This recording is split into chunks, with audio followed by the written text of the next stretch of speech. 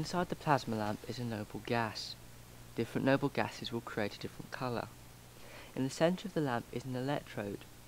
When electricity is passed through the electrode at relatively high voltages, 2 to 5 kilovolts, this voltage then excites the atoms in the electrode, giving off radio frequency energy, about 35 kilohertz.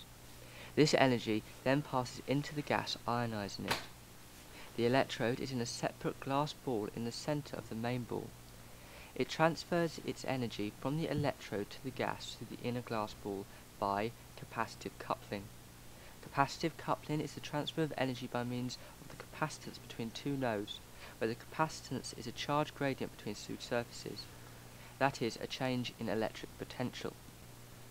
When the charge builds up, the electric discharge will discharge through the noble gas, ionising it as it goes. That is, it will create a plasma, since all a plasma is ionised gas.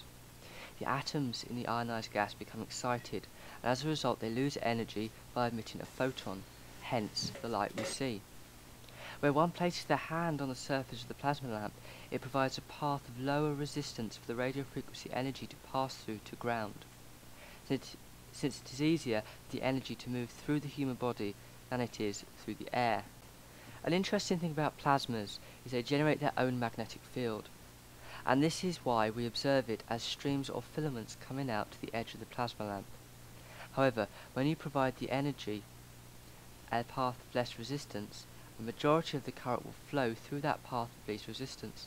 Thus the one path will have more current flowing through it, and it creates a self-focusing effect within the magnetic field, causing the filament to become thinner and more focused. When the fluorescent tube is brought near to the plasma lamp, it starts to glow.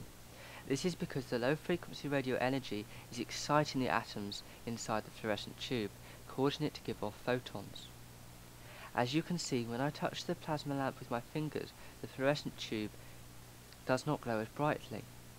This is because a lot of the current or energy is travelling through me to the ground rather than into the air, and thus exciting the gas in the fluorescent tube. Thanks for watching, and if you found this video useful or interesting, don't forget to hit that like button below.